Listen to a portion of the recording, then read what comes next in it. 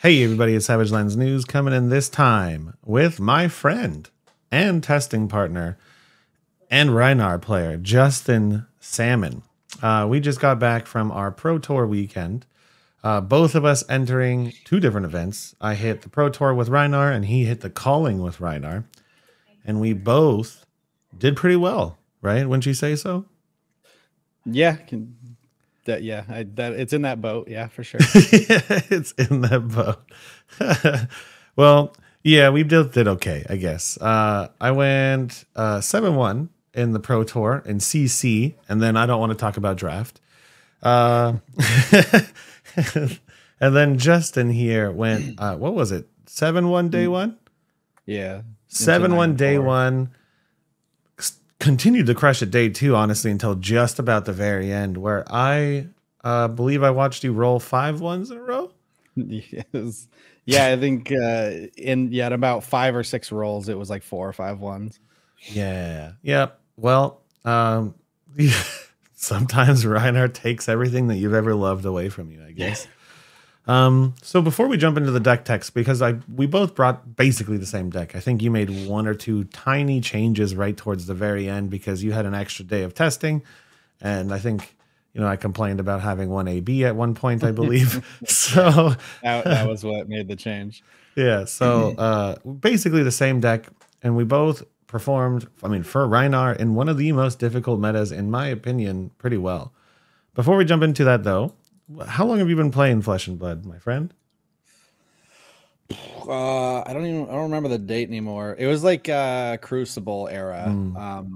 Like when Crucible was unobtainable, like only first edition Crucible. And so I didn't really play a ton because like we couldn't get the cards. I wanted to play Dash originally, and like at the time, chambers and purifiers were like $40, $50 a piece or something. Jeez. So I waited until Monarch. Monarch was when I really started playing the game, and then I really liked Prism, and that was, what set everything off. Yeah, you were a degenerate Prism player, so that is true. I remember those days quite well. So you kind of covered it already. Like you mostly played Prism, right? From basically Monarch until she was Living Legend, right? Competitively, yes. Actually, I did play Lexi in there before Prism LL in Starvo chain meta. In a game, I like to play everything, and so it helps know when you play against them as well. Yes. So I own most of the cards. I've played every hero, and then during that time, like I said, I played Lexi and won a Pro Quest. I qualified for Pro Tour 2 with Lexi. Most Prism was like my mainstay. She's the one I put the most hours on. Yeah. So my favorite question: why would you pick Rhinar for the Calling? One of the largest Calling that we've ever had to date, I believe.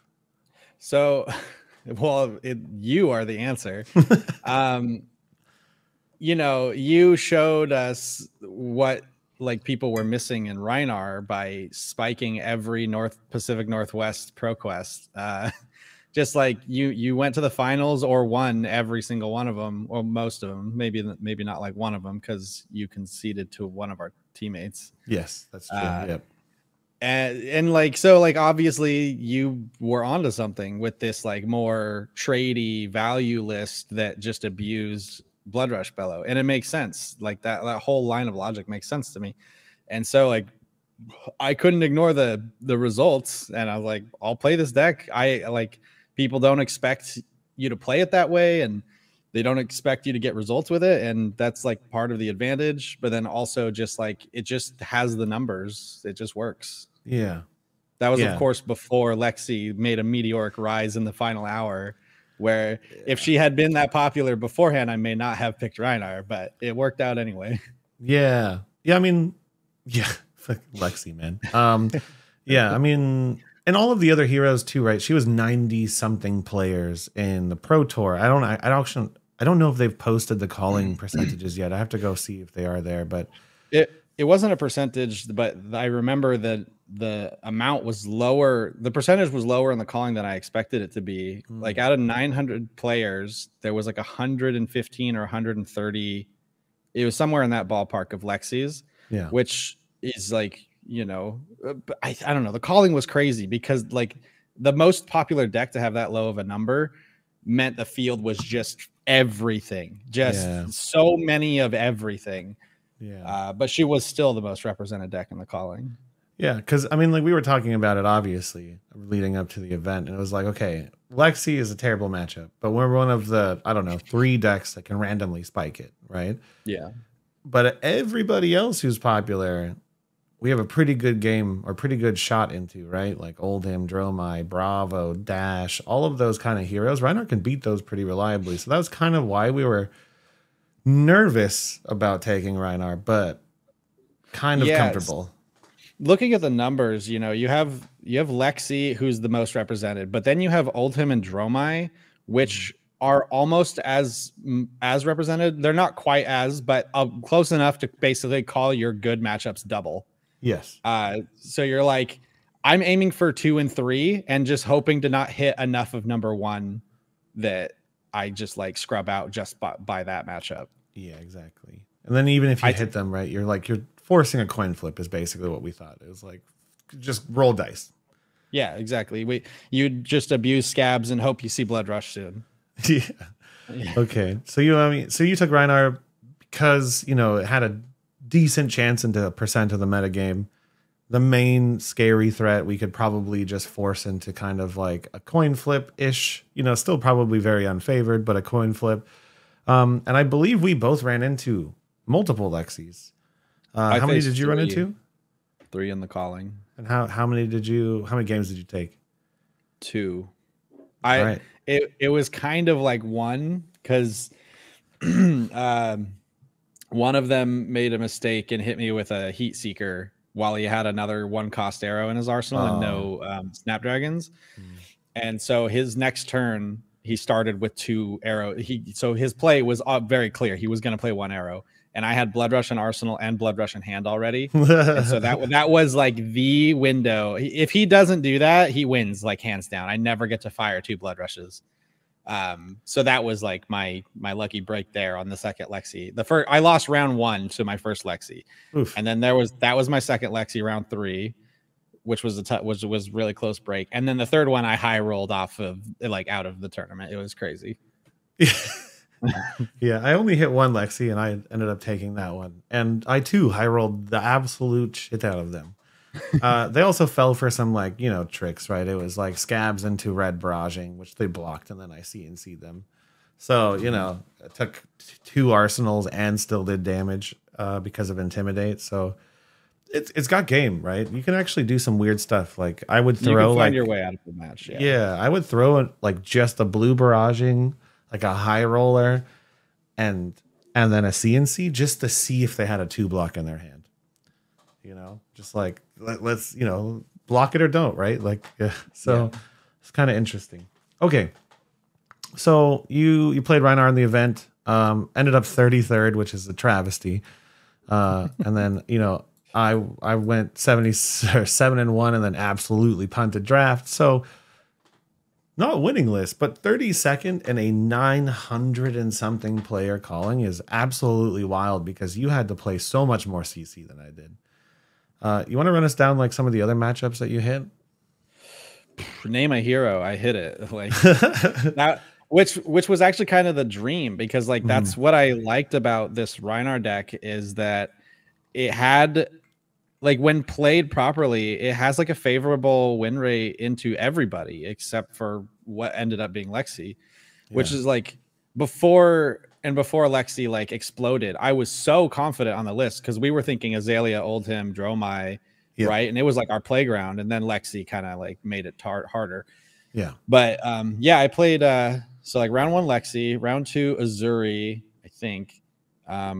Which can be tricky, but I've started to get more comfortable in that matchup and just trying to like not arsenal blood rushes and then like play a little more aggressively because our damage is higher. And then I hit a Kano, I hit an Oldhim, I ended up playing like 3 Oldhims, but day 1 I played 1 Oldhim.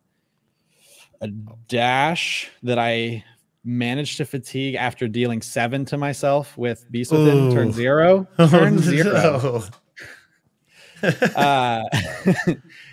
Gosh, who else did I play? I played an Azalea. I watched you spike a Briar. A Briar was the final round of the day. That was a sick game to watch. That game felt so good because like I had to play to the outs.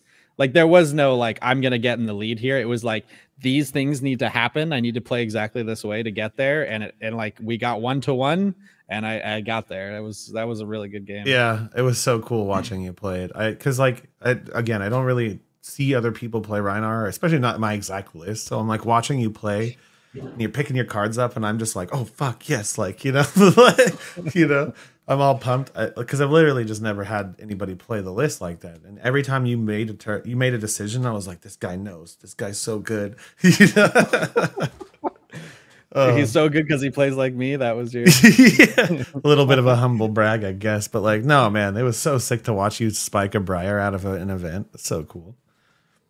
Yeah, I was super stoked for that one because I knew he flipped Briar, and I was like, "Damn, I really wanted to end the day 7-1." Yeah, I was like, "This is gonna be something else." And he had a pretty lukewarm, like he didn't hit Mount Heroic super quick. He did have it on the final turns, but yeah, like it was just enough. Like I kept up enough, just barely enough damage, and then made a couple really key decisions that put it like right there in my favor. That was a cool one. He killed the Briar with Alpha Rampage, which so many Rhinar players tell me is not good.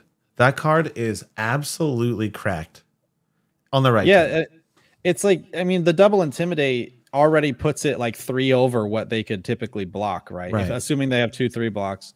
And then you throw anything else on top of that. Another Intimidate, barraging, the damage, it just guarantees damage. It does a lot to finish games or just like push in damage when they're trying not to take it.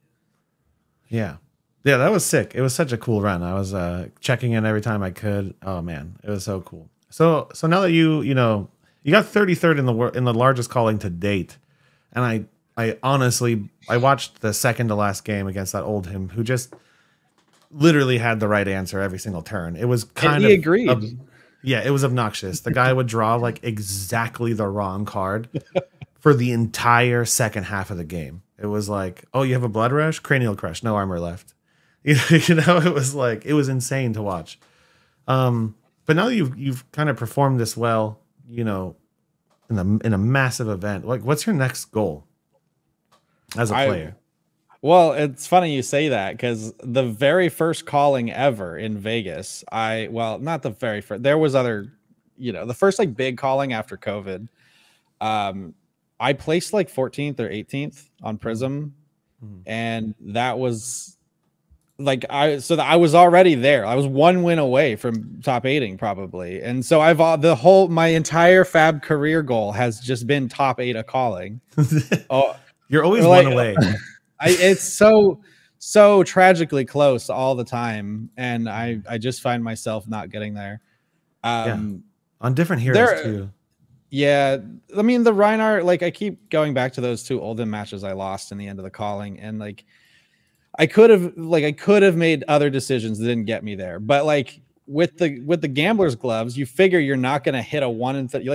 Like I can't hit the 1 in 36 right now, and then you do it, and you're like, should have just played the card. Yeah. I mean, I didn't want to, hit on you right after that loss too. But I mean, I think it's just I've been playing Rhinar forever, right? So that stuff does happen. And that's why, those of you guys out there, right? Like if you're winning, you don't have to roll. You only roll unless when you need to, like Lexi, you kind of have to. So I think if you had been playing the deck for like just long enough to experience a Quadra 1, you probably would have won that game. But that was legit your first Quadra one, like that was your first double one, right? The game before. Yeah. So I think that was just the timing, right? I think. Well, you're the one that told me to roll on Blood Rush turns against Oldhim, so you can roll throw an attack before you Blood Rush. Yeah. I know. Yeah, you roll before you Blood Rush. That turn in particular, like I took a bunch of damage to do that Blood Rush turn. So I was like, even if I roll before I play the Blood Rush and I hit the double, like I lose anyway. Like the point is I don't do it. He's like so far ahead in health because I miss that like the next blood rush, it won't even catch me up, or like reckless won't get me out. That was like me, I don't know. There's maybe a lot of ways. Like I could have played slower. I could have blocked a lot more damage. Maybe I did Remembrance pretty early and got like 1 blood rush back in and 2 swing bigs. And maybe I should have just like waited for second cycle. But like, I don't know how aggressive they're going to be and how much health I'm going to end up losing accidentally, which turned out to be a lot. He kept playing Parasunder and it was a lot of damage. I mean, yeah. So I think this brings up an interesting kind of topic. So I'm going to be talking about this topic with some other people coming on the channel, particularly like the Dash player who ended up winning it. Right. But I think that there's a lot of merit in this game in particular of one tricking, right? Because you mentioned a couple things like right there. It's like, I don't know how fast you can go. I don't know how much damage I can take. I don't know how long I can hold, like, so I really do think in this game in particular, it's proven that one tricking is at least very helpful over the course of like a 15 game tournament. You know what I mean? Yeah. And I actually talked to Chris Ray about this briefly at the calling. Because we were talking a bit and he was like, I'm going to pick a hero out of this next set, and I'm just going to play that. And there is a lot of merit to that. When I played Prism at times when she was very bad. Yeah.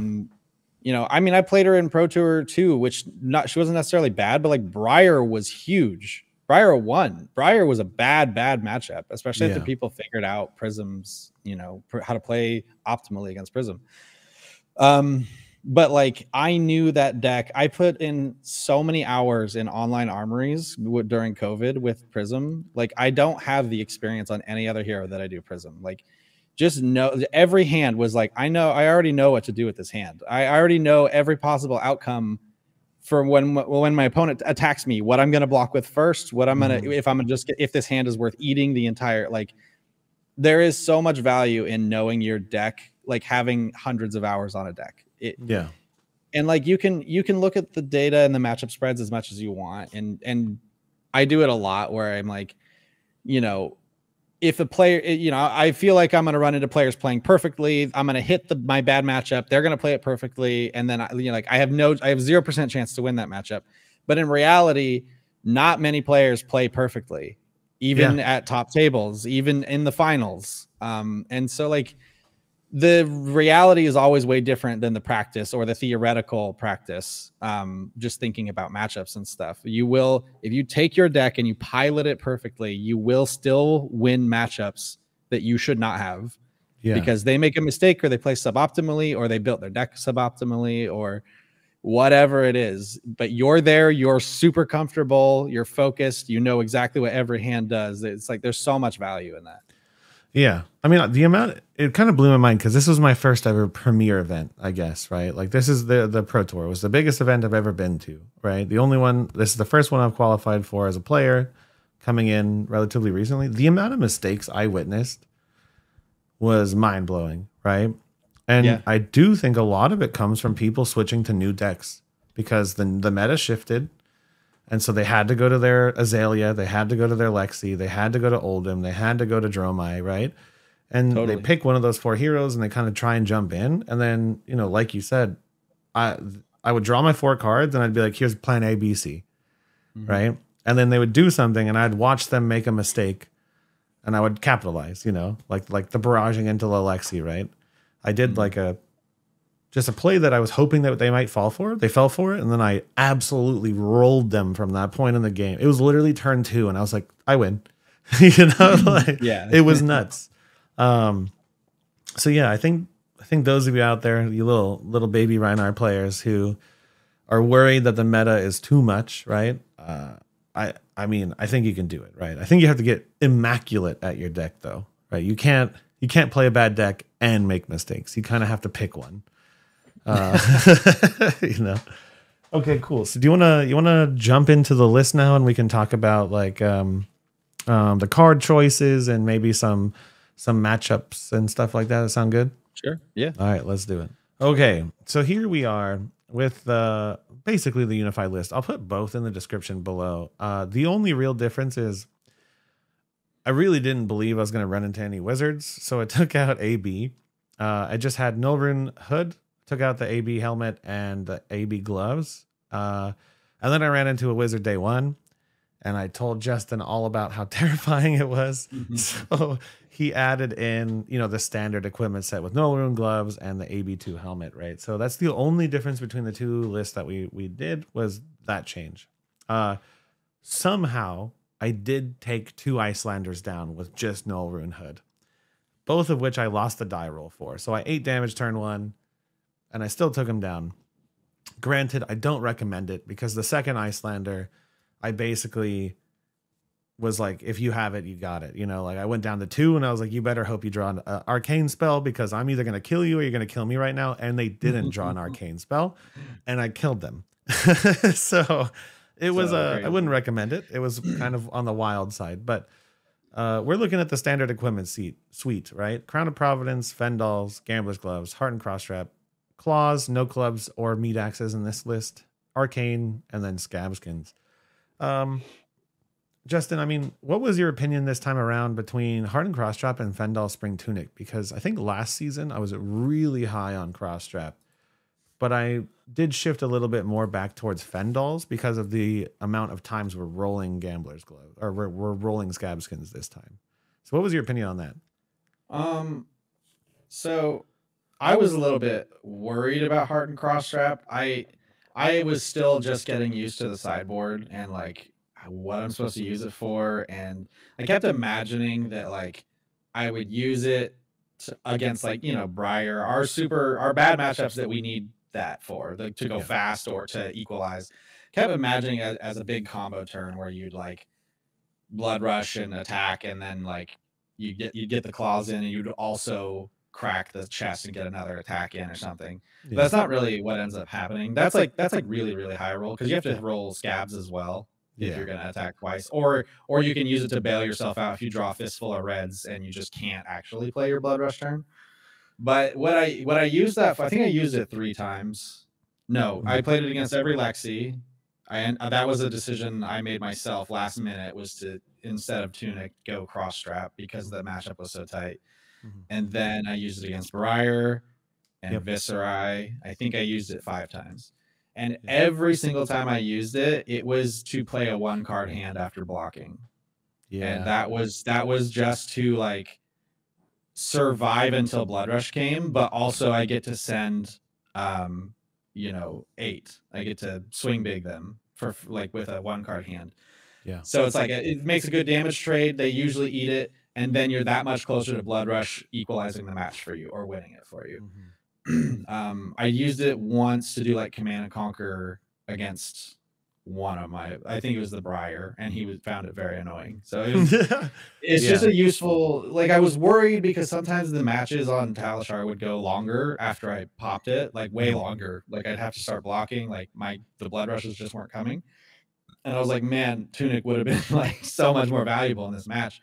But when it's tight and you're in the live event, Heart and Crossstrap felt good. It felt like I needed that because when my opponents were like, they were constantly pushing the game towards the end, and I needed that out of like, you're going to take 8 here, and now you're softened up enough where I actually can win this game. Yeah. That was mostly how I used it during like my ProQuest run, right? Like every aggro matchup, I just put it in, and it was almost always what you said, like block 9, swing 8, block 9, swing CNC, block 9, swing Erase Face, like whatever it was to just give me a free turn, because that's 17 points of value if you use that on a swing big. Like that's a pretty fat turn if you block 9, swing 8. Like that's actually very above rate, right? And my opponents do find it annoying, right? If you, I put like an Erase Face on my arsenal against Dash, and I'd block 12, swing Erase Face. Like, do you know how annoying that is? So, you know how annoying that is to block 12 and still have an on hit. Yeah. I think the only reason I shifted a tiny bit, because like I said before, I was 100% on Crossstrap, and then I started kind of wiggling back towards Tunic, was that in this matchup, I do roll a lot more, or this game, this season, I'm rolling a lot more than I did last season. And so the one breakpoint does let you do certain things like hold a blue, hold a 6, and have a 2-cost in arsenal. So like two cost 6s. And every time Tunic is up, you can roll for the blue 6/6 Tunic, which does add up over time, but you have to be in a game that lasts long enough for you to see Tunic twice. And Lexi doesn't let you live that long, So yeah. But yeah, most other matchups, Tunic feels good though. I mean, your Rune Blades and your Lexi are too fast, but every other matchup, I would much prefer Tunic to make those kinds of plays. Yeah, definitely. Cool. All right. So I guess in the details too, Crown of Providence, right? How often did you use Crown of Providence aggressively to fix a Blood Rush turn? Because I think I'm pretty notorious for doing that. I'll just throw Crown and I'll try and find a blue. I think just by chance, I never had to use, like, my Blood Rushes always looked good enough, or my hand was so bad that I just couldn't Blood Rush sank the Arsenal or just played the Arsenal and Arsenal the Blood Rush. Like, I never felt like I was in a position where I should like try to fix a Blood Rush hand with it. Okay. I always used it to play around Command and Conquer or just desperately blocking on hits from like Ranger, right? Yeah. And old him, it would be like, yeah, here comes Command and Conquer Pummel, so I'm gonna get the Arsenal out of here. That was I pretty much used it for like your normal use cases. Okay. Yeah, I have a lot of, I don't do it all the time. It's definitely matchup dependent. But like the dash threw an 8 at me, and I looked at him and I just said block with Crown, and he was kind of so confused. But it was like I just needed to get a red out of my hand so I could Blood Rush him into the floor. You know what I mean? Like, okay. All right, the core package, which it used to be 38 with a lot of sideboard slots, and now we weren't. I don't think me and you were done really building the sideboard because we were going up till the last day making changes. Yeah. So this list is gonna be refined for sure, because right now I think there's too many attacks possibly, because a lot of the time I was kind of questioning what attacks I want in and out, and some of them overlap, like mostly Skullkraken and Lightning Strike, I think, really overlap with each other. But the core package for me stayed basically identical to last season. The only difference is being Sand Sketch Plan, which I didn't play once. What about you? No. Yeah. I never found an opportunity to play it. I think I played it once. Not that I think it's like useless or bad. I've had plenty of really awesome plays in practice where it like made things happen. I mean, and then we also did cut down to 2, so it's in your hand less often. Yeah. But yeah, it's just like every time it was there. I mean, that's what it's versatile, right? It's a blue block 3. And then if you end up with it in hand and a bunch of 6s, and like you don't have to risk rolling scabs, like I pretty much only use it if I've got like multiple Beast Withins in my hand, or like a Beast Within and a Skull Crack. I'll go get another Beast Within, and then you can make something happen. Or like 2 Savage Feasts, like have one go get another. Exactly. It's not a card I found like I think you should be playing a lot. I think it's just a really great option for a blue block 3 that is going to like sometimes make really great plays. Yeah. But you really need it to go card pot. Like you need it to replace or gain resource, because like using it just for an action point is really inefficient. Especially because we have so we had 17 blues. Just so everybody knows, I always run 17. I'm on the lower side of Claw's list, to be honest. I think most Claws players are sitting at like 20, 21, but I like to sit at 17. Did you notice problems with blue ratios, or? No, I honestly think it's perfect. Yeah, that's how I feel. almost never find myself. It's only when you draw 2 random cards off of Blood Rush is when you're like, damn, my resources are really bad right now. Because like you discarded the what's it called? The Wrecker Romp. Every time. Yeah. Every time Wrecker Romps gets discarded, dude. Every time. It makes no sense.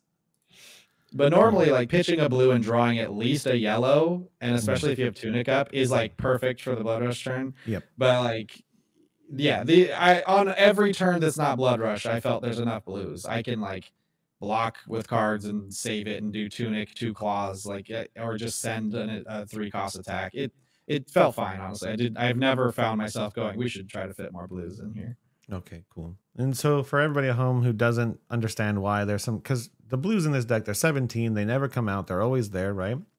Basically, the idea behind the blues was that they all serve a very unique purpose in the second cycle, right? I mean, Wrecker Romp is there for Reckless Swing, and it's just a blue block 6. Like that's our best blue. Reckless Swing is going to win you a game, guaranteed. And then every one of these other cards, except for the addition of Sand Sketch Plan, say Intimidate on it. So basically, every time you're pitching a blue card down, the second cycle against like decks that actually make you play long, like Oldhim, every one of your cards becomes an Intimidate target. So you can go Remembrance back an Alpha Rampage, and you have Barraging Blues, Clearing Bellow Blues, High Roller Blues, and a Pack Hunt floating around your deck to end the game in one big hit, right? So that's kind of the idea behind all of the blues.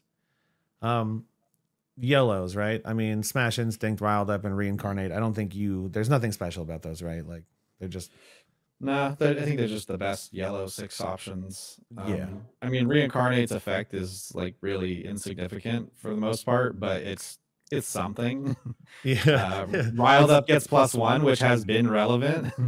And Smash Instinct, just throwing 6 with an Intimidate is great. Sometimes make things awkward for your opponent. Yeah, Reincarnate only really comes around if it's like a hyper fatigue Oldhim who got you on a couple turns, and it's like, wow, I really need a 6 in my deck for Reckless Swing, and that one comes back around or something. But yeah, Riled Up and Smash Instinct are better than they seem, but they're still bad. Yeah. I mean, I'm not looking to like they're not my primary choices for attacks, but you know, they're fine when I need to use them. They're okay. Yeah, I mean, Blood Rush Bellows, this is a Blood Rush Bellows deck. That is what it does. It does nothing else aside from Blood Rush Bellows to the maximum extent you can. So obviously that card is important. And then Beast Within, which I hated last season, has performed very well this season. What's your take on Beast Within? It's also performed very well for me, except, man, I've never hit so many misses. Like in the calling, I hit a massive amount, as opposed to in our testing where I felt really good with it.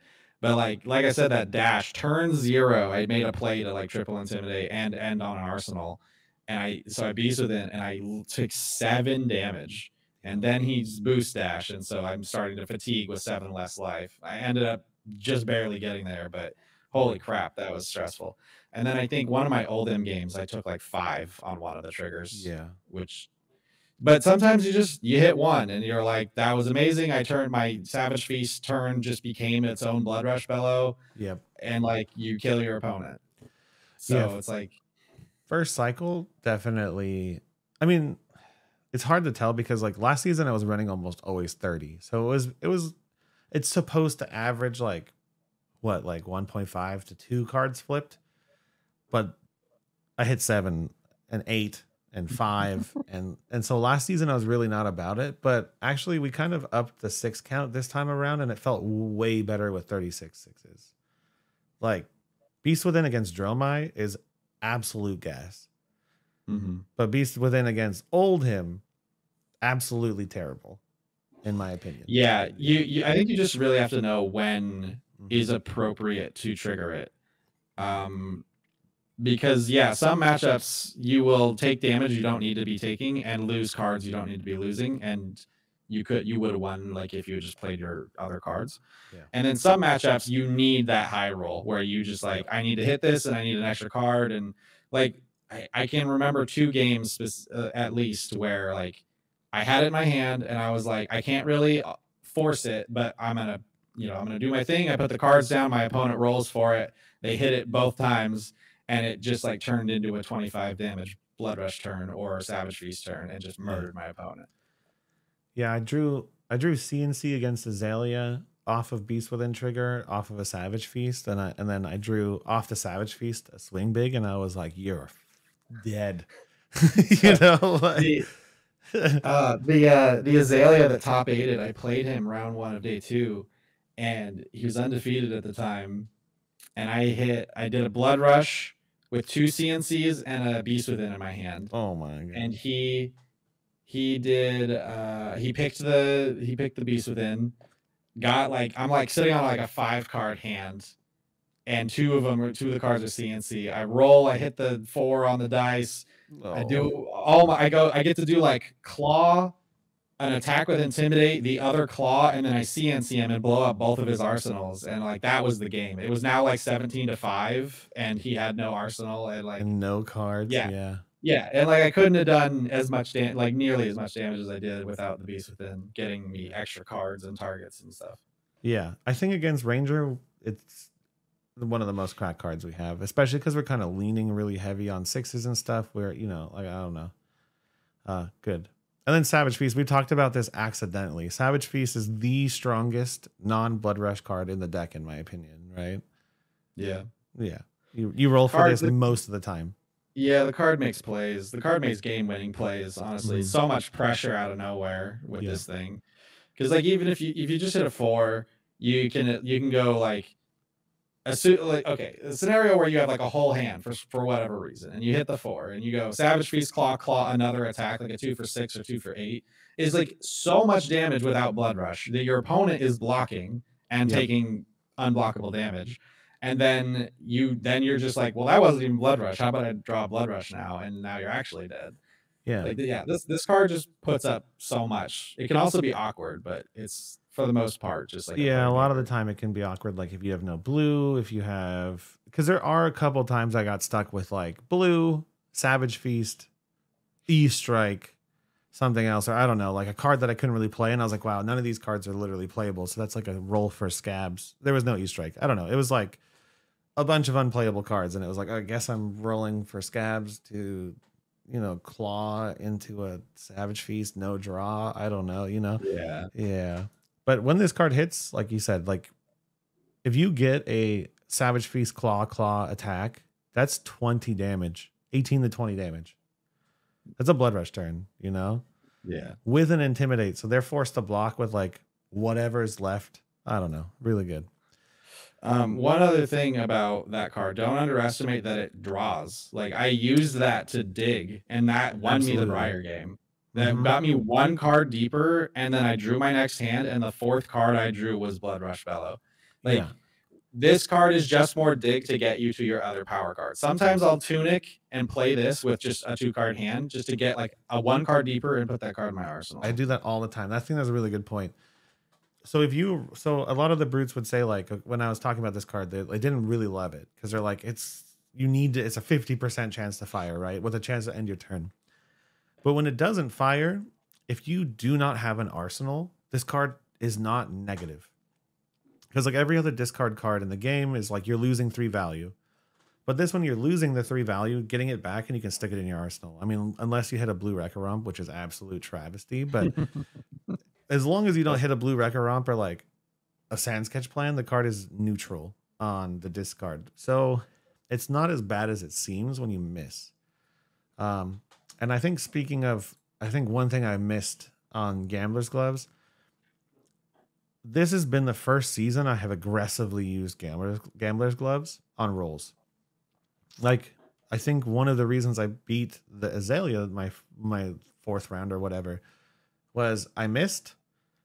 I had a blue Beast Within and Savage Feast. I missed. I hit like a 2. I went for the roll. I popped them and I was like, let's see what happens. You just win. Like if you hit the 2 action points, you're gonna just win on the spot. And I rolled a 6 and I absolutely annihilated them. Like it was gross. It was like Savage Feast, swing big CNC or something along those lines. And it was like, okay, you know, GG, right? Okay. So then the sideboard, we can dive into it a little bit. Alpha Rampage and Barraging Beatdown, you know, Rhinar's kind of core identity. I think Alpha Rampage for me is just such a strong performer in this meta. Like maybe not against Lexi, but it's free damage if you lose the die roll and win the die roll. Depends. A lot of people will make you go second because you're Rhinar, but a lot of people will still make you go first. And Alpha Rampage Barraging Beatdown is just 13 damage turn 1. You know? What were your... And then Barraging for me, red Barraging is 2 for 7 on a claw, which is above rate. Sometimes you just do that to get cards from your opponent too. You're just like, are you gonna take 7 from this measly play? Like And a lot of like the more aggressive decks will take it. I had people take 7 from Barraging Claw. Yeah. Like, A 2-card 7 that has multi-purpose, right? Barraging Beatdown is a multi-purpose card. It either does 7 or it annihilates you later. You know what I mean? So I don't know. Did you have any opinions on Barraging Beatdown Alpha Rampage? I just pretty much consider these cards main board at this point. I could see when. Actually, I don't know if I can see. I couldn't really understand when they came out because they're just so universally good. But Alpha can be awkward in like matches where you just need your hands to fire and like push reasonable damage. You're looking like your aggro matches, your Rune Blades. Even though this did literally end the game versus the Briar, it's like mid game. You're like, do I really play an Alpha Rampage? It's so many cards to commit to 9 damage. If that's like your whole play, so you don't really want to do that, which kind of makes it a dead card sometimes. So I understand the skepticism on it, but it also just ends games. And like you said, turn 0 can get some damage in. So it's a good card. It's really hard for me to like say that this goes to the sideboard at any time. Yeah, I only really took it out this season late against Lexi. And it was because I had so many other attacks in that I didn't really find the room for Alpha Rampage. But if they ever forced me to go first, this card's in. Like 100%. Sure. Yeah. Because I'm just going to, like we were talking about, against Lexi, anything I have to win. If that means I have to do free damage on turn 1, I'm going to try. Yeah. But yeah, Barraging Beatdown, surprisingly, like you said, one of our best anti-aggro tools because like Phi, Viserai, Briar, they look at 7. They're like, I don't want to give you 2 cards. Like Viserai can't give you 2 cards most of the time. He's a 3-card deck. So when you say 7, they just kind of eat it, and it's just. I think there's also, at least for me, I felt it when you used to play. When I'd play whatever into your Rhinar and you do a claw for 7, there's a mental thing where you look at it and you go, okay, I block with 2 cards and it turns this off. And then, but at the end of the combat chain, you look at your 2 cards just blocking a claw for 3 because it turns it off. And I'm like, I feel like that's wrong. Like, I feel like I shouldn't be giving 2 cards to this claw. I think it's like a weird trap. It's like I win both ways. Is how I personally feel about that card. It's like, if you take 7, you're an idiot. But if you give me 2 cards, you're an idiot because now I can find a Blood Rush. That's a Kano thing. That's like Kano does that too. Where he's like, you gave me 2, like you AB5'd, like, okay, that's sick. I'm just waiting for, my big pieces. Yeah, it honestly is how it feels. It feels like I don't know. It's probably why I run that card in almost every matchup. It's like, it feels like I win no matter what. Honestly, Red Barraging is probably a main board card at this point in time. I don't know if I have a matchup I take this out in anymore. But I digress. It's a 0 for 4 block 3 and it ends games. It gets early damage. It does a lot. Cadaverous Contraband. Did you run into a Dromai? I played 0 Dromais. All right. I forgot I put this in the list because this was a last minute change. Like we were like I said, this is not a finished list. It's very unrefined. There's too many attacks. There's too much stuff going on. I had one weird spot left, and I was like, you know what? There's going to be so many Dromais. Why not have like 1 tech card for Dromai? And I forgot it was in my list. I played my first Dromai. I did 3 blood rushes, and he had like 5 or 10 or something like that health left. And I was like, I didn't put Remembrance in. Like, what am I going to do? And then I drew Cadaverous Contraband, and I was like, oh, I'm going to win. It was legit. Like so both Dromai players had to read the card because they didn't believe me. And so I spiked his dragon. I put a Blood Rush on top of my deck, and the disappointment in the person's face was like palpable. It was so good. It was gross. And then the second Dromai, I beat him before I got to play it, but like he was kind of, he was really high ranked Dromai player. Like he's playing the big dragon deck, one of the makers of the deck or whatever. And so he was like, yeah, if only I could have made it to Remembrance. And I was like, yeah, I had a Cadaverous Contraband like in Arsenal. I was gonna Blood Rush you like in 2 turns, And he was like, no, it doesn't work, blah blah. And he's like, no, I could block it. I have D-reacts or whatever. He's like, I wouldn't send it at you. Like, I'm gonna send it. I'm gonna pop an Ashwing with it. You know what I mean? I don't kill this dragon. And he had to read it too. And Cadaver's Contraband. If you have drum eyes in your local game store and you want to make them miserable, run this card. That's a great setup too, because you can like when you do that, it goes on top of your deck, but you can just arsenal an attack, and so like your Blood Rush could just be like the nuts. Yeah, you can just hold one extra card like a swing big, put it in arsenal, and you've just built the perfect Blood Rush turn. You know? Yeah, exactly. Command and Conquer, I don't really think needs much. It's a Ranger meta, you know. Yeah.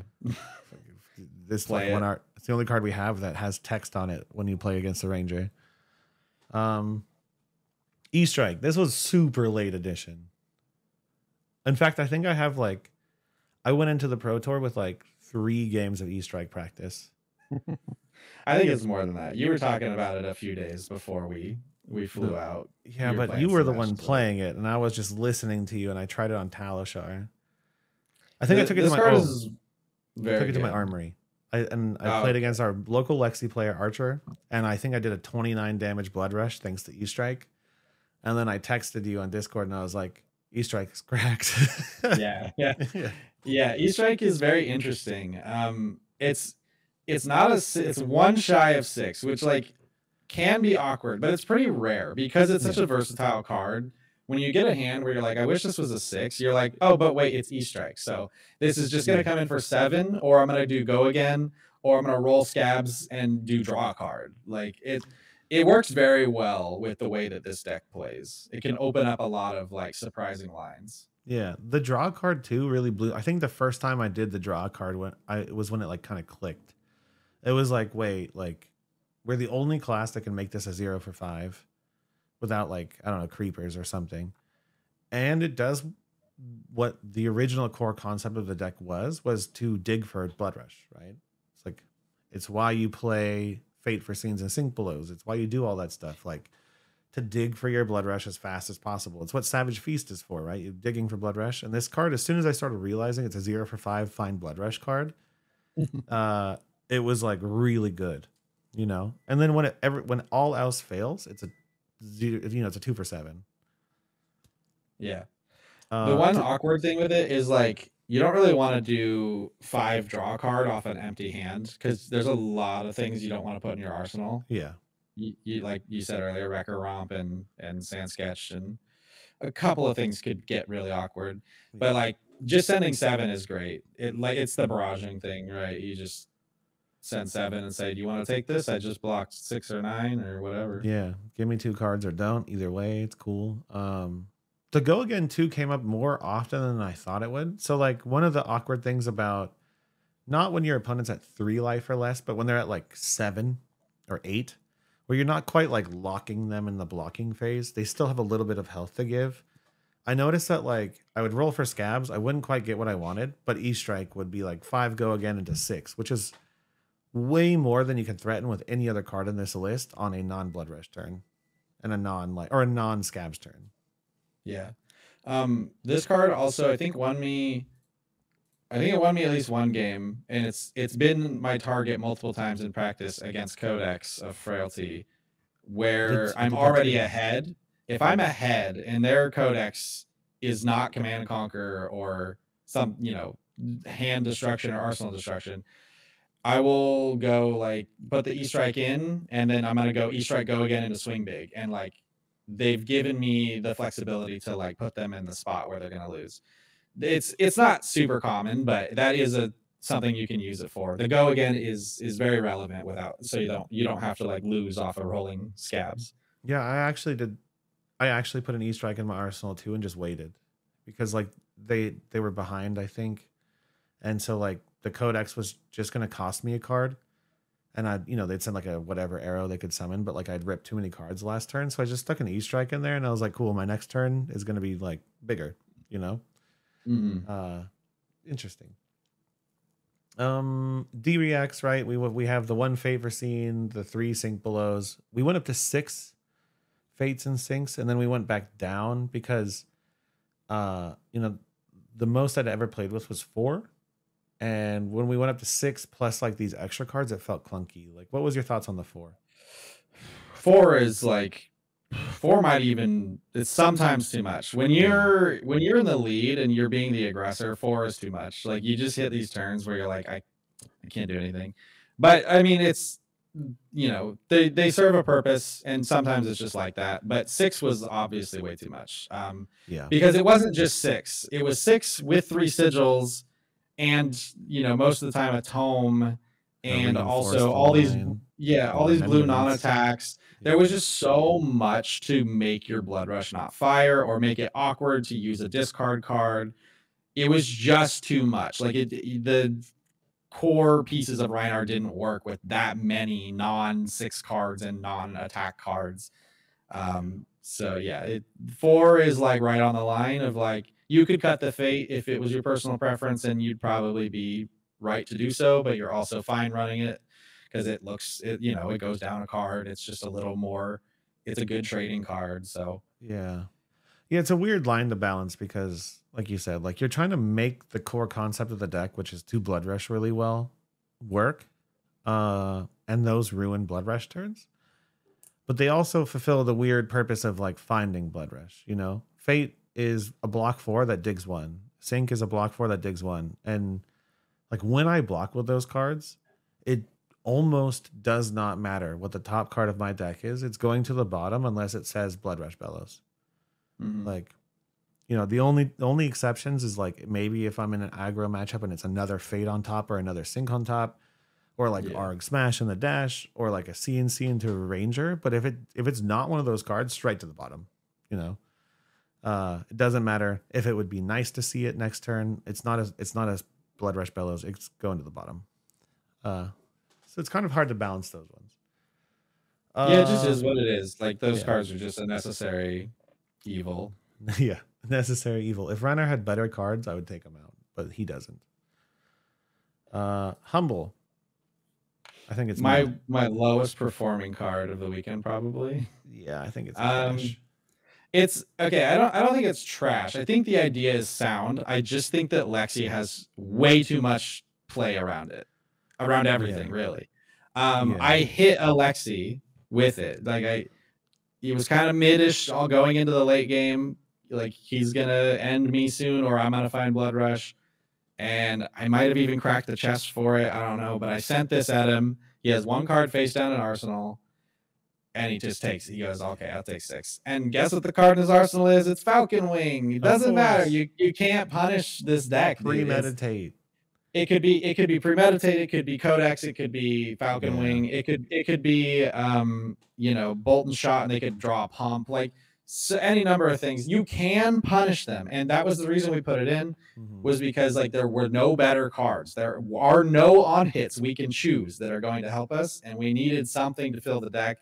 And this is like that microscopic chance that you brick a Lexi, or you threaten to brick them so they block. Yep. But it's just like almost never happens, and so it was a really disappointing tech card. Yeah, it was all for the high roll, right? Like the same thing with the E strikes, the same thing with the Savage Feast, the same thing with the Skull Cracks, what we're going to talk about in a minute. It was like, what can we shove in here to possibly give us a tiny edge, And Humble was one of those cards that was like, sometimes it does something. Like I did the Lexi I sent this against, blocked it because it did happen to hit a turn where they were going to be super bricked. Like it was a double arsenal. They probably couldn't get rid of the flip card or whatever. It was just, whatever. So it did work in that one, but yeah, more often than not useless. However, this card absolutely slaps Dromai, and it absolutely slaps Azuri. Yeah, that was another reason to include it, was that it has a pretty decent range of people that it affects. Oh, and it hits Bragg too. Another decent one. No embodiments of lightning or earth for you. Yeah. Okay. Pack Hunt. It says Intimidate on it, and it's a 2 for 6. I think that's really it's actually amazing. Like this card feels very good to play.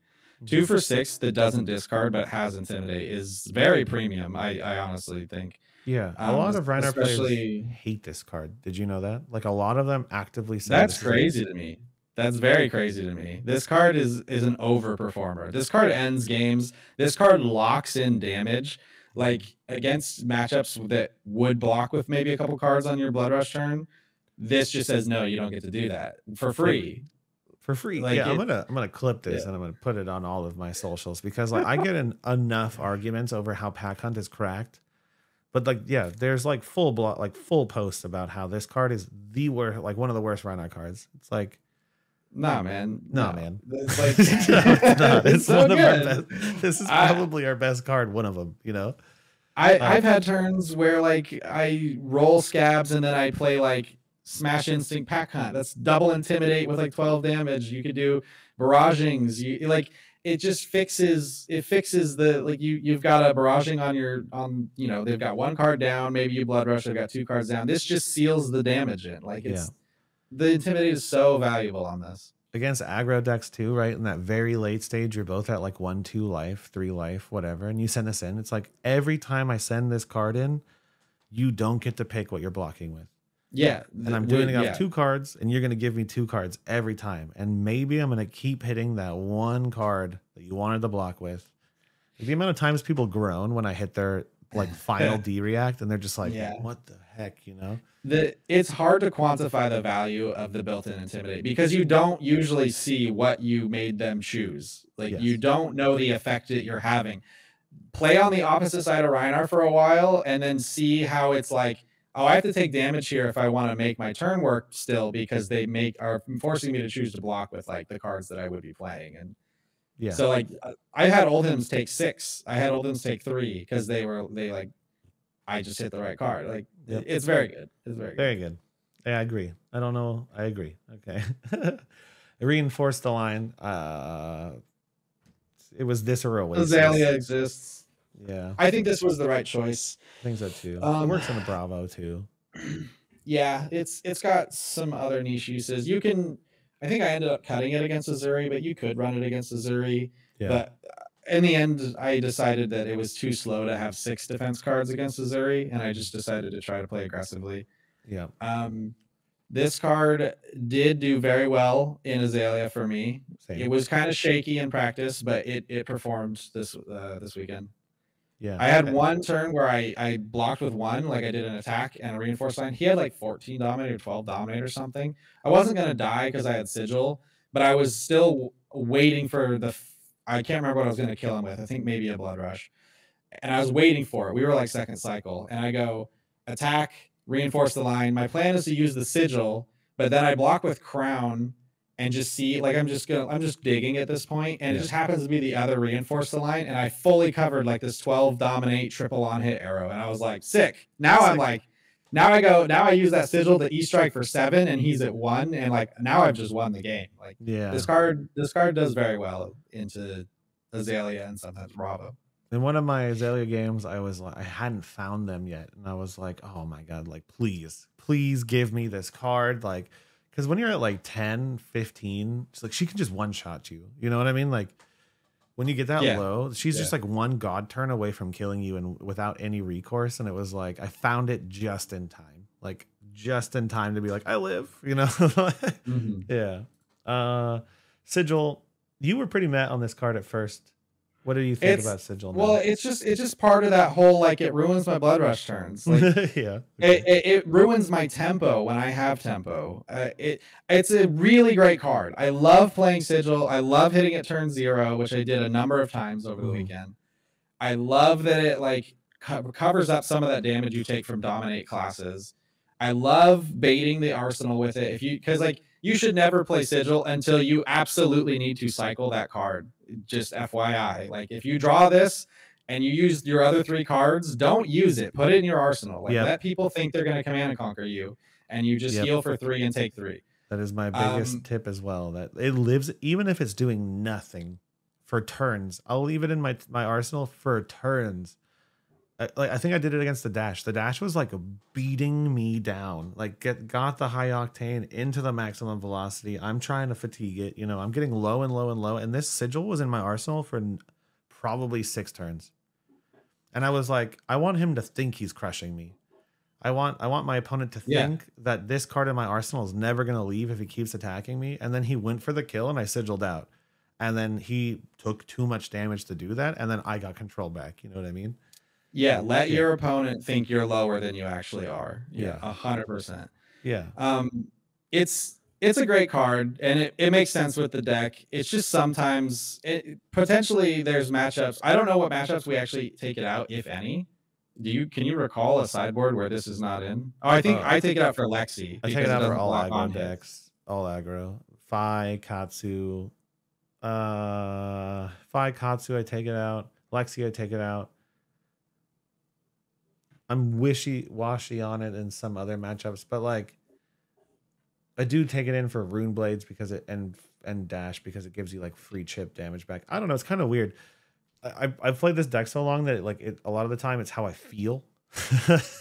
You know, like however You when look my like opponent somebody flips I'll their need hero. sigil against. Yeah, I'm like, you look like somebody I need a sigil against. You know, like I don't get it, but yeah, for sure, take it out versus hyper aggro is what I did. Yeah, because it will trip you up sometimes. It's Yeah. just it's another if it's like feels particularly bad to draw it on an aggressive turn because like pitching it is like I just sent 3 free life, 3 preemptive block to the bottom of the deck. Yeah, that's why I'm like on it because when I'm kicking ass, this is the worst card in the deck. But when I'm like in a tight matchup, this is the best card in the deck. Yeah, it's the Rhinar problem, man. Like the problem for everybody at home who doesn't really understand what we're talking about, maybe yet, Rhinar operates in 2 extremes, right? If you find a Blood Rush on turn 2 or turn 3, you're ahead, just by the nature of the deck. You know, like you're ahead by like 10 life. But if you haven't found a Blood Rush, you're behind. And so it's kind of like weird where you have to have the deck built in a way where you can absolutely high roll and blow your opponent out of the water, but you have to have a deck that functions if you don't. And it's a weird deck space design issue to kind of like operate in. It's like D-Reacts and Sigils are terrible if you found 3 Blood Rushes, but if you haven't found them, they're the best cards in the deck. So it's kind of weird to, when we say we're so met on a card, I love Sigil, but it has like, made me mad before. I have legit I have legit sink below one to the bottom just because it was like, I don't need this right now, Yeah. Skullcrack, what do you think? Meh. Yeah. I get it. So I ended up buying a playset and putting them in the deck because there's no better option. What are we gonna honestly? What am I gonna choose? It's a 2 for 6, which honestly is what really brought it around for me. Was just being a 2 for 6, and that sounds weird, but on your Blood Rush turns, it's a 2 for 8 after Claw. So that brings it up to 18 damage, and the 2 math cost. is way better. 2 cost is so much easier to cast than 3 cost. Because if you draw 2 reds off your Blood Rush, you're in trouble if you've got, a Smash Instinct that you need to fire. Yeah. So 2 for 6 is very good. Could be any card that's 2 for 6, honestly. But the fact that it also has this high roll upside of giving you a free resource just makes it so your Blood Rush, is if you do draw those 2 reds, you're in a better spot. If you, that can fix the cost curve of playing a 3 cost attack. It can play around Frostbites. It can do a number of things. And so it's a really great upside, and 2 for 6 is all you need for your Blood Rushes or just regular whatever trading turns. 2 for 6 is great. Yeah. I mean, it's a meh. Yeah. I mean, like when your red cards in your deck upside is that you hope you discard it. It's kind of a sad feature. Like it's like this is where we are operating as Rhinar players is like our power cards are better. Yeah, if I discard this red, it is good for me. I mean, it's terrible, right? But 2 for 6, I moved this deck's more aggressive than last season. So the number 2 is the magic number. You need your 3 card Blood Rushes to be able to fire in bad scenarios. There was a handful of times the one resource was actually very useful. That's really it. And it has the coolest flavor text of any card made in the game and some of the coolest art ever. But aside from that, it is just like a very sub red card. I mean, you're not comparing it to other people's class cards, that's for sure. No, yeah. You compare this to other classes reds, and you're like, what the hell? Arg Smash, 1 copy. It's amazing. Don't take it out. Every Dash player It's cries when you play this card. the best feeling in the world Yeah. to hit at least a 4 on an Arc Smash and just win the game instantly. My Dash So opponent, good. Pounder item, and then he like was really considering. He had a whole nother action point, and he was like looking at his hand, kind of considering what to do, and he plays another item down instead of attacking me. And you could see it in his head. He was like going through, like, should I do this? Should I not do this? And I'm holding in my hand Arg Smash blue, and then I forget what the other attack is. And he plays the other item, and I just like, this is the best day of my life, you know? And I play it, and I crack everything on the board, and then I still attack him. And you can see the utter hope like just disappear because he took a whole turn off to play an item I cracked in 1 turn. Super good card. It's the most brutish card we get to play that's still decent, you know. Dash is always around. She won the calling. Yeah. When no one had Dash on their radar. So like 1 slot in your deck to just obliterate dashes is a great rate. Like just put it in your deck list. Just put it in your deck list, and it's fun to play on top of it being really good. And then like go ahead.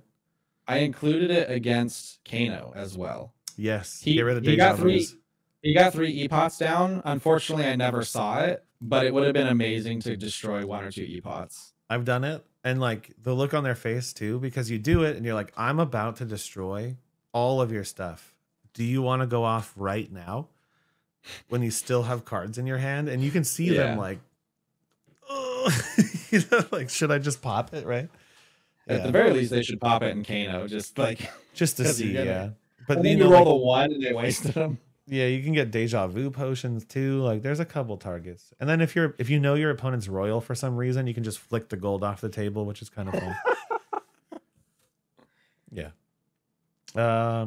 Remembrance. This card should probably be banned, but it's really good because we can Blood Rush and get Alpha Rampages back in long matchups. Gosh. The most important card in the deck against Oldhim. Yeah. Maybe. Yeah, I mean you kill Oldhim sometimes, like pretty frequently without having to use this, but using this just makes it like a breeze. Not exactly a breeze, but like you are feeling comfortable that you have win conditions all the way through the match. You can like use your so go ahead, sorry. Just at any point, like you play 1, you play 2. Usually, about after you play 2 is when you hope to see it, and then you could put both of them back in if your deck is still pretty hefty. And then that feeling of comfort is so crazy when you're like, I've played 2 Blood Rushes and I have 3 left. Like, this guy is in the hole right now, basically. I also use it as like because Oldhim is still not a free matchup a lot of the time because they have weird cards that just show up on the wrong turn. Endless Winter, they have like Pummel CNC, they have all this bullshit, right? So the way I look at this card is actually firing my Blood Rushes with as little setup as possible so I can go get them back as fast as possible. So I like to pull the tempo of the game entirely to my side of the table, and if that means that I'm firing a 3-card no pocket Blood Rush off a yellow, I'm doing it. Because I'm going to send 10, I'm going to send 12, I'm going to do a double intimidate, I'm going to do whatever I can, and I'm just going to keep digging.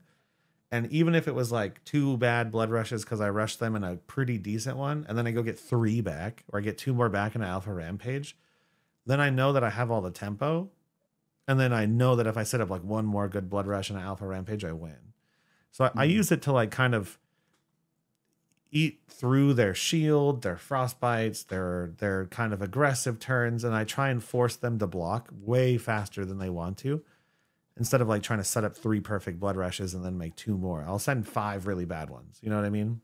Yeah, that's very valuable, keeping them off of attacking you, because like Guardian above most other classes can just do the thing where, I mean, every card they have is like 8 power, right? It's like 6 power to 8 power, usually 8, or like there could be a pummel, or it's, you know, an effect you really don't want to see. And so like they could, as soon as they start attacking and they draw the next 4 cards, it could just be like 6 turns before they finally just send something that's just vanilla damage, and you're like, maybe I can pivot here. So like, yeah, keeping them blocking is very valuable. I got hit with like an absurd amount of endless winters on day 2. So many endless winters. They're all teched for Ranger right now, right? Yeah, and like they don't have to be fused. It's like I have Blood Rush, but I don't have I'm not flush with resources, and I can't get Tunic because it's gonna make a frostbite, and each claw is gonna make a frostbite. Like, yeah, you want to be on the offensive as often as possible. So that makes a lot of sense. And more than any other matchup, right? Like they can just accidentally beat you. Yeah. I mean, like maybe not more than, you know, like Briar's up there and Lexi's up there with accidentally beating you. But like, I swear there was a couple of games early on where I was like really trying to win. I'm getting competitive. I'm making this list. And then I'm like, I have to set up a perfect Blood Rush. So I'm going to just arsenal this thing here. I'm going to hold this card back. And then it's like Terror Sunder, whatever pummel, then it's like, you know, CNC pummel, then it's Spinal Crush into whatever, then it's Terror Sunder again, and you're like, wow, I just lost the game in 5 fucking turns because I took 1 turn off to set up a perfect Blood Rush. So now I just send them. I'm like, if this is 12, it's 12, whatever, you know. Like show me the ice react because we're going in, you know. And then Toma Fiendal, we went down to 1. I was at 1, then I went to 2, then I went back down to 1. What do you think on this card? I think I only played it against the Kano. I mean, I put it in my list. A lot of the time I discarded it to like a pummel or a discard effect and or pitched it. Like it's hard. Like my arsenal, I played a lot of very tight matchups in the calling, and my arsenal is constantly having premium cards in it. And like sometimes, a lot of times, home just shows up when you're like, I need to go now. I can't hold this card and put it in my arsenal. And then also I'm like forced to hit the multiple action points to make this card good. Yeah. My Gambler's Gloves were breaking really fast in a lot of my matches. Yeah. It's a great card, and I believe in its high roll potential, but I also just like, I could totally live without it and not miss it. I really liked it in the Kano matchup. Healing for 4 was important, but every other matchup, I was like, I don't need this card. Yeah, I think last season I was much higher on it, and then this season I'm definitely lower on it. Like, there's a couple times, like you said, there's a couple times where, like, there was a game against an old him where I like had my whole ass 4-card hand, and then I tunicked it, and I healed for 6, and then I did like this massive turn, and it was disgusting. But then, like, more often than not this season, I was like, I don't want this card in my hand. It's like a 2-block yellow that's not doing anything for me because I have a swing big in my arsenal. I'm not about to send a naked swing big because I know Blood Rush is coming. It's like, you know, what do you do? And then the last thing you want to do is like pitch it, because if that shows up second cycle, you're another bad Blood Rush away from dying or not enough 6s. So I'm actually meh on this time. Yeah, when it works, it's sick. It is sick. So there was one particular, I remember I played it from hand because I rolled a 6 on accident. It was a bad hand. It was like Savage Feast and 3 non-attacks, like a blue, this, and something else, maybe a barraging. And I just like rolled scabs just to see what we can make happen. And I hit the 6 and I go, let's pitch this blue and see what's on the other side of Toma Fiendal. It's a Blood Rush Bellow. Then I played like against one of my old hymns, like a 25 damage Blood Rush Bellow on accident, because I still had 2 action points after. So I Blood Rush, and then I Savage Feasted, and then the whole thing went off. But I can't plan on that always happening, right? That just happened to like line up. I wouldn't put it in. I wouldn't continue running it for that reason. Yeah, but a few times you get this fire on a Blood Rush Bellows turn is disgusting. Yeah, just like unlimited resources and attacks, and you heal. Like that is adding 4 healing to your 20-something damage Blood Rush is very nice. But that's also asking to have it in arsenal and draw Blood Rush and land a 4 on your roll. And so it's like you're asking for a lot, and it's a 2-block. Okay, I mean, that was the last card. So I guess final questions would be, what were your low performers or most likely to be swapped out? Definitely the Tome, the Fiendal.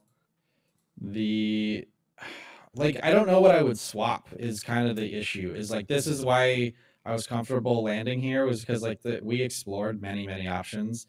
Pommels didn't feel very good. No other attacks felt very good. This is Yeah. probably, if I was going to continue playing Rhinar, this is probably where I would end up and just keep playing this and cut the tome and maybe fit some other tech card in.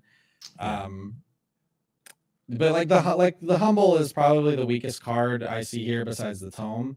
Yeah. And I don't know what I would cut it for. It's still, the logic is still there. Like it can get you into a position where you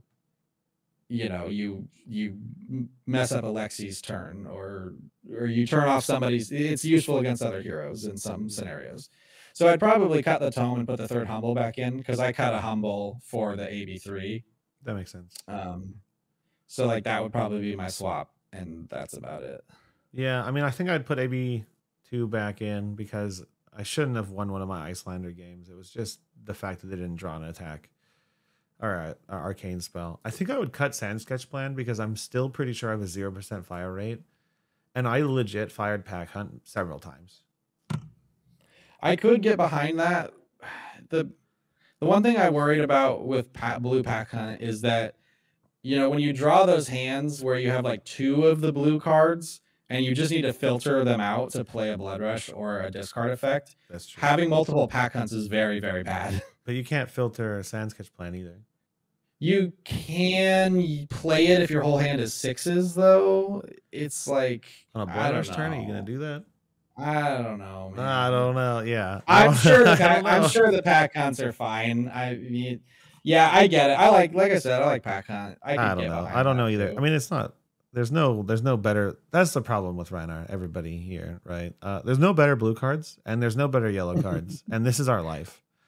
And then even our red cards, like looking at this list, I know there's a problem with the attack balancing because there's several games where I'm like, I don't know what to put in, either Enlightened Strike or Skullcrack. I'm not really sure which one of these Pack Hunts to take out. There's definitely a balance problem on the attack side, but there aren't very many other reds to pick from. Yeah, the Pack Hunts, the Skullcracks, and the E-Strikes definitely collide in a certain space, but I felt pretty comfortable by the end that Pack Hunt comes out against your aggressive matchups. Yep. Because you don't need that Intimidate for the most part, but Skullcrack and E-Strike help you high roll or like get you into better positions. Yeah, so I felt good with that choice. Same. Yeah, Humble, Skullcrack, or Enlightened Strike and Command and Conquer would all go in versus like Lexi. Just because, it was like I need all of these high roll cards. Shove them all on the list. Mm-hmm. All right. Okay. And then I guess one final question, overperformers, before we take off. What card or cards, in your opinion, were your all-stars of the weekend?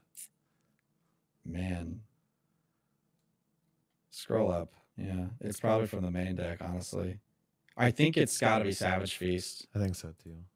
I think it's Savage Feast. Savage Feast is what... Anytime I suddenly blew up an opponent, it was Savage Feast's fault. Yeah. Like... The third Lexi I played in like round 7, I started the turn with 3 frostbites and I blood rushed him for like 26 damage. Like he fused a blizzard bolt and then hit me with 2 more attacks, and I was sitting on 2 blues. I have a blood rush and arsenal, and then like 2 6s. 1 6 was Beast Within, and the other one was Savage Feast. I pay to roll scabs. I hit the action points I need. I send the blood rush. He rolls for the card and he picks the Beast Within. Yeah, the Beast Within. And I draw like a yellow and a blue. It's nuts. And then I do the Savage Feast and draw another card. And it was just like, the damage was crazy. He went for, I think he just died. He was at like 17 or 20. He literally just died. Like we were in the middle of the match. Yeah.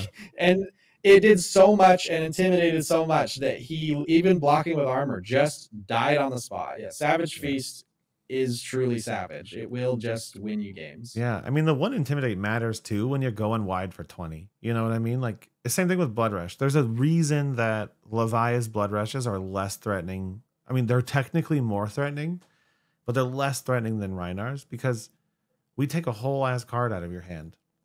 Right? Yeah. Which means you just lose 3 life in a turn that you wish you had more life, you can kind of consider it dealing 3 damage, right? Basically, yeah.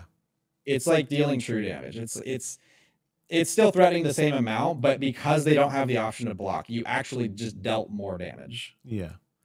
Yeah, I would say Savage Feast for sure. I mean, obviously Swing Big and obviously Blood Rush are like the 3 cards in this deck right now that make it viable. And maybe like a little sprinkle of Beast Within and Reckless Swing, because Reckless Swing is still my favorite card ever made. But last question, I promise. Okay. Did you get Reckless Swing kills? Because if you did, you should have had them signed. You should have. I don't think I killed a single person in the I didn't kill anybody. This was bullshit. Yeah, not the Super Armory. The Super Armory on Friday, I killed an Icelander with Reckless Swing. Oh my goodness. Which is pretty cool. But nobody in the calling. Nobody. This is my first ever event not killing somebody with a Reckless Swing.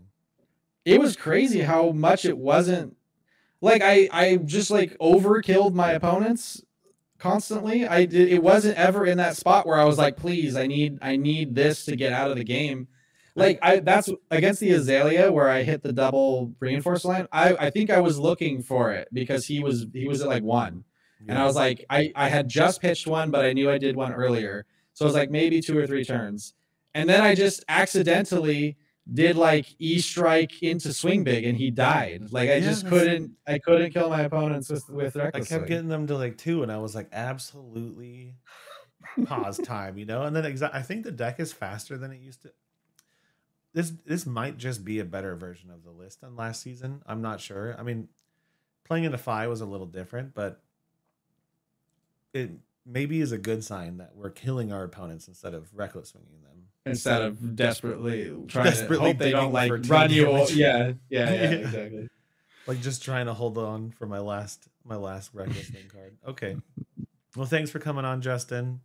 It was really cool to actually have a training partner, a testing partner on Rhinar for the first time in my life. And I think we had really good success with it in a meta that he shouldn't be good in, right? So I think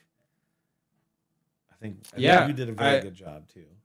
I mean, we worked off of your core and you put up the results last season. I do feel like I contributed a little bit. Like I really was on board with the E-strikes. Yeah, this is your and you know, I helped explore a couple of options, but this is mostly your brainchild. And I believed in your list, and that's why I'm here playing Rhinar of all things. Yeah, he's one of the people who would always be like, you shouldn't do that anymore.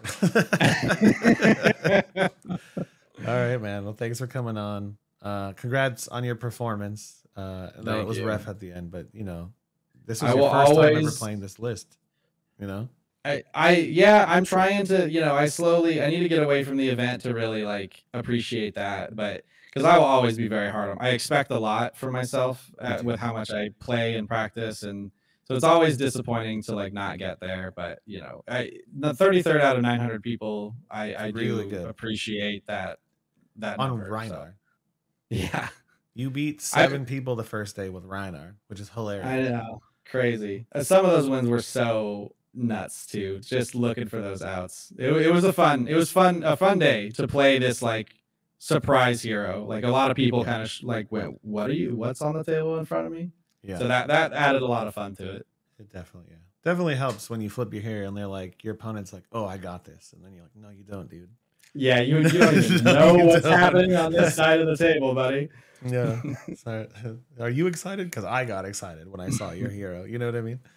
All right, man. Well, thanks for coming on. Thanks for all the help testing. This was a lot of fun. Thanks, everybody, for watching. I'll see you next time. Bye.